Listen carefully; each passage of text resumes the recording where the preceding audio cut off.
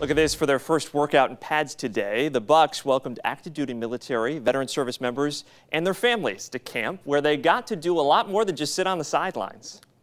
And so you walk into Tampa Bay, where there's a lot of excitement, and you want to be a part of it. So this is a great opportunity with USAA partnering with the Tampa Bay Buccaneers to bring in our military members, welcome them to Tampa, and then say thank you to you and your family for your military service. So much fun! When you look at their faces as they're doing these drills, they are very seriously here to win. Once you hear that you're competing against different units, every unit wants to represent their best and come out on top.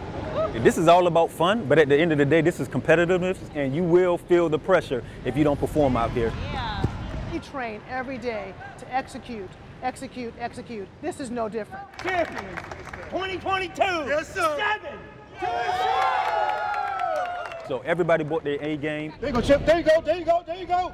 Coming together, teamwork, being there for each other, rooting each other on. It was a good experience. It's fun, but it's competitive. After practice, 50 active duty military. They also got to compete in the same NFL combine drills that are used to evaluate the players. USAA sponsored it all.